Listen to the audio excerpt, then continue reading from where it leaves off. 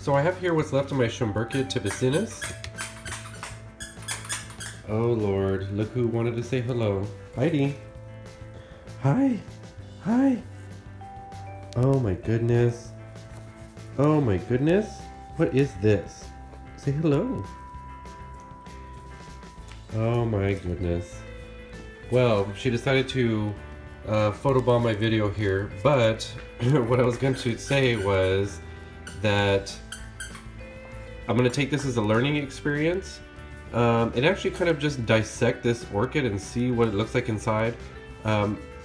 This orchid provides shelter for ants, and in turn ants provide the defense for the orchid in many aspects. So you can see here the roots look like they were in good condition, but upon further inspection they're actually kind of mushy. They're just firm and mushy. So I think this actually got a virus. I don't know, but what can I do? Might as well learn from it. So what I'm gonna do is, there's the hole where the ants would go in. It's hollow, these are hollow. So there's a hole. I already started cutting a little bit, but before I did that I thought, well, let me make a video and show you guys. So I'm actually gonna cut this open. We're gonna take a look together and see what it looks like inside. And that's pretty much would be the end of the video. I just want to show you guys what's inside this hollow Schomburgkia. So bear with me for just one moment while I pause the video and cut this guy out. Hey guys, I'm back. So this actually kind of reminded me of like a jalapeno, like I was making some sort of a salsa or something else. So I just went ahead and cut off the base of the orchid. Here's the roots. So there's what the root structure looks like from the inside.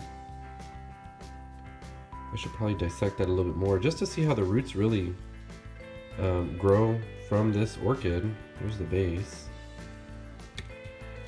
So I used a really sharp paring knife, and here's the inside of this Schomburgkia. As you can see, it's hollow. It really does remind you of a jalapeno, minus the seeds.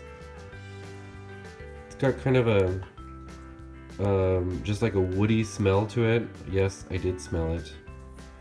And there's deep inside the orchid. You can see that the inner part of the orchid would make a really good home for ants.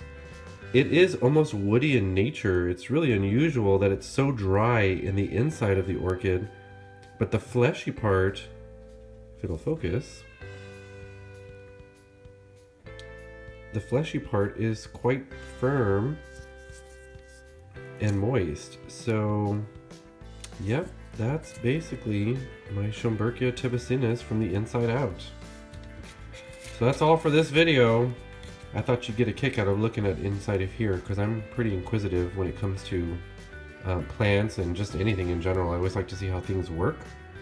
I may further examine this by just maybe cutting off the tip and see what's growing in there, where the leaves grew and where a spike eventually would have come from, and maybe just see what the structure looks like. And I may do the same to this. And why? Just for fun. Anywho, if you like this video, give it a thumbs up. If you want to see more, I'm not going to do more of these. I don't plan on cutting up all my orchids, if that's not what I meant.